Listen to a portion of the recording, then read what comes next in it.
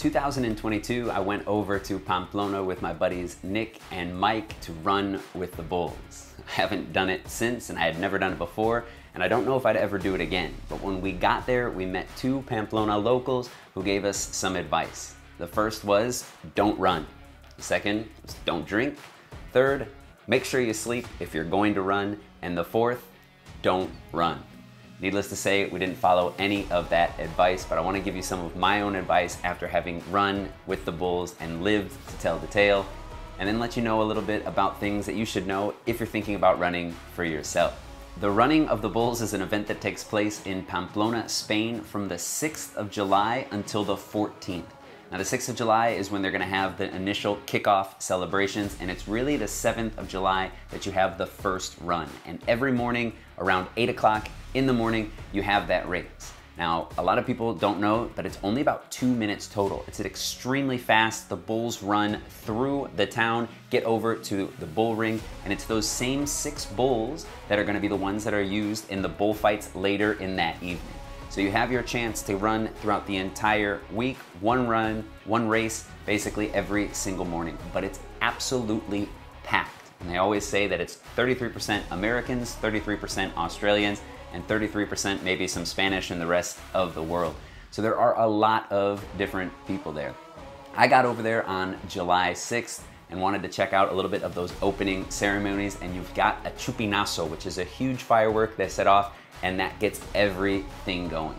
Now, my buddies got in a little bit later. We met up and we started just kind of walking around the course, wanted to see a little bit of the idea of how long it takes. Probably walking it takes maybe about 10 minutes or so, but like I said before, that race in itself is gonna take about 2.5 minutes. Keep in mind, those bulls are running extremely fast. The most dangerous part is not actually the bulls, it's gonna be all the other people. Because once those bulls start getting close, or once people start getting a little bit nervous, everyone starts pushing, running, and trying to get out of the way and everything. And so you kind of just get thrown all over the place. We got there on the 7th to run, and one of the things that I didn't know before is that we got over to the race and you have to get there really early. Keep in mind, hotel rooms are sold out, there's nowhere to go. We ended up just sleeping in the street. So that whole idea of get some rest, definitely didn't get any of that the night before.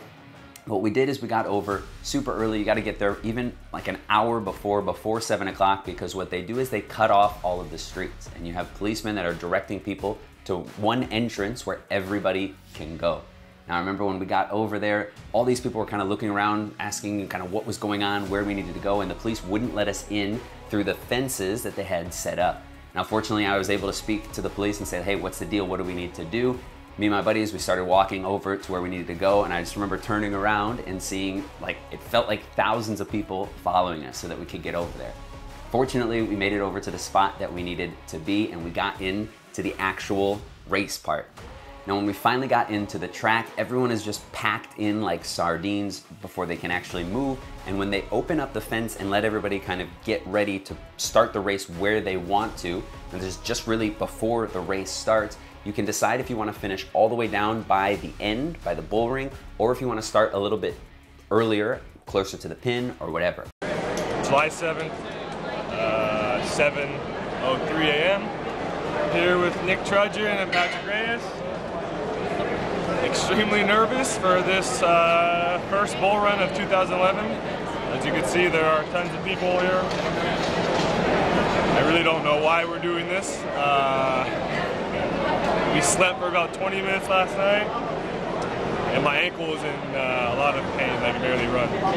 So hopefully we could all make it through. I ended up starting more or less right in the middle. In the middle, you've got the government square. And so I was there. I remember there were so many people there, and that right before that race, I remember being asked by my buddies, how do you feel? I've never felt so sick in my life. Just kind of all of those nerves, all of that adrenaline, just wanted to throw up. I've never been so scared before something in my life to just get started. About to start, 20 minutes. But once we started to kind of spread out and get everybody to where they went, a lot of people started going towards that end. Maybe that's a better idea, so you can kind of run into the ring before the bulls or kind of see that part as well. But I hadn't really decided what I wanted to do and decided in the end just to stay in the plaza. And I remember it just felt like nobody was around. I kind of looked over and saw some Australian guys over there that were just absolutely hammered from the night before. Remember that idea of don't drink? They definitely didn't follow it. Not that we did either. But we got over there and you're kind of just waiting, and it's just building up. This tension is just building up and building up and building up. And then they shoot off the firework that lets everything begin. And the pin opens. Now there's a bunch of people down over by where the bulls come out, and they start running up, and all of a sudden you can hear it. And you just hear those hooves hitting the pavement, and it's getting closer and closer and closer. And all of a sudden the adrenaline just takes over, and you're just jumping. All of a sudden I'm looking around and people are jumping. I'm jumping. My knees are coming up to my chest. I'm going crazy. Then I saw him. And that's when you just go, oh shit.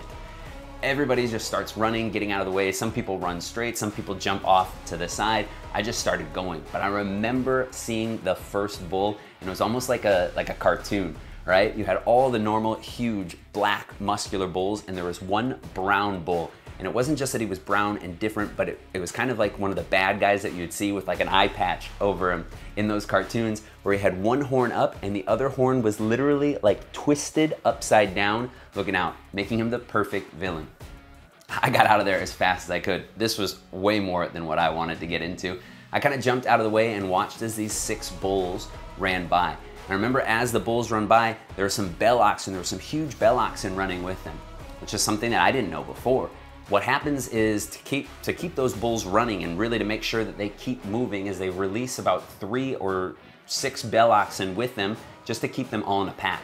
Bulls are most dangerous when they're by themselves. That's when they start to go after and start to attack the different people. But when they're all running in that same pack, it's actually pretty safe within what you can think about, right?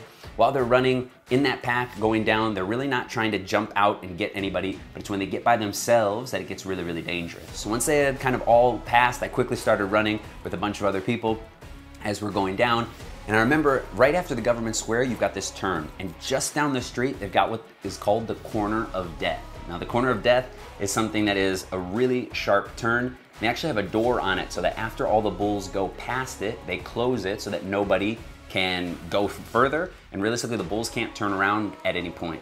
And so what happens is all the bulls, they just run so fast that they hit into the side and they can't stop. And so if anybody's over there thinking that they're gonna get away from the bulls in that corner, that's usually when you get kind of hit or just slammed into the wall by one of those bulls.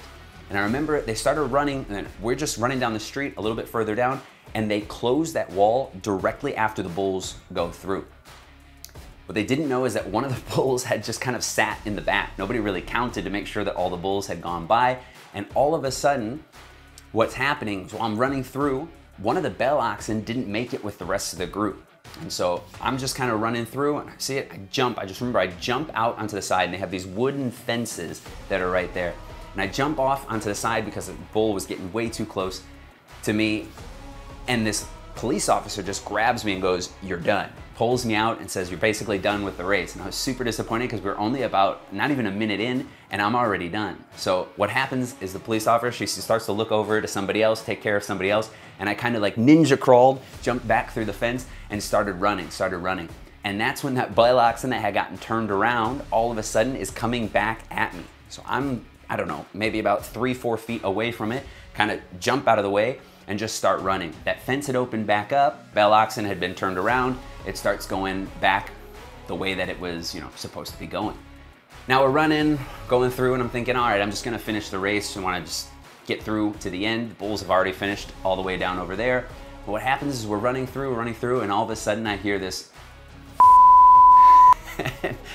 the bull that had sat back all the way at the end starts coming, and everybody that had just been kind of jogging, I've got my camera out, I'm filming, something that you don't want to do. I'm filming, running through, and all of a sudden this bull just starts coming back again. Everybody jumps out of the way and lets that thing run through, and then we start going all the way until the end of the race, right? Now the one thing that we didn't know, and I didn't know until afterwards and looking, is that to kind of clean up everything, they send out 3 bell oxen a little bit later. So what you have is when we kind of get towards the end, you think everything's done, all of a sudden these bell oxen enter in even later. And so I'm just freaking out, have no idea what is going on, and get into the final bull ring, and everything finishes in that bull ring. And that bull ring is just packed with all the runners who had made it over to the end, kind of just chilling, hanging out. I remember there's a lot of people with their cameras. I had my camera as well, taking pictures. You start to watch the old pictures of the race. They're really showing how long it took, all the different turns and everything like that. And then all of a sudden, all of these other bulls run out. And what they have are these little smaller bulls that have their horns that are basically tipped off, and let them run out so that people can kind of wrestle them down or play with them.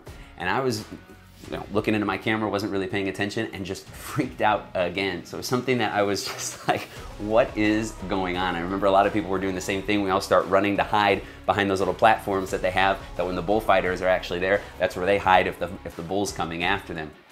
And it just goes on and on and on like that for, a couple hours or anything, where they're just having a good time and going through. Now, looking back at all of those experiences and thinking about it all of these years later, every year that the race is going on, every year that they have the running of the bulls, I always like to watch it again, just to kind of remind myself of my experience going over there, but I don't know if I would ever do it again.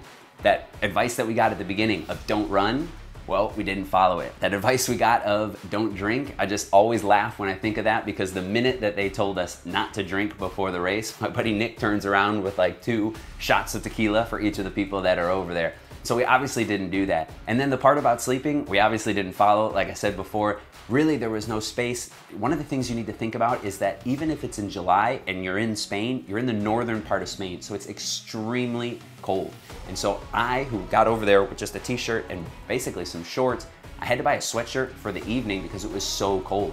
Everybody was just out in the park, just kind of laying around, seeing if they could get any sleep, but we didn't manage to really get any sleep at all, so getting up wasn't really a problem. But the biggest thing that I think that you need to know if you want to go and run with the bulls is not that you shouldn't run. That's up to you, that's your decision. You shouldn't drink, you shouldn't, go all night without sleeping like we did, is that you need to know those timings. You need to know that you need to get there about an hour before just so you can get into the race. I would walk it the night before or the day before just to kind of see what the course looks like. It's also really cool just to see all of the shops boarded up because they know the bulls are gonna run by, and understand that there are a lot of people around. So you're gonna wanna make sure that you're not kind of like pushing or trying to push people out of the way or anything like that. And know that you're not gonna be able to run the entire time, right? I said 2.5 minutes kind of is the average or so that you're gonna be running, but realistically, a good run in front of a bull is gonna be like 20 seconds. There's no way that you can stay in front of those guys the entire time. And there are professionals that do it more towards the end. If it's your first time, maybe if you can, I didn't have the privilege of doing it, but maybe if you can, watch that race before, watch the day before, and then maybe do it the second. Whatever you decide to do, it's a super cool experience just to be in Pamplona for the event. Remember, it's that week-long kind of just party. I've never seen a city so disgusting and so dirty the next morning when I woke up and basically had to get over to the train station. But the partying that goes on all night and even into the next day, it really is something to experience if you've got the time and you're over here in Spain in July.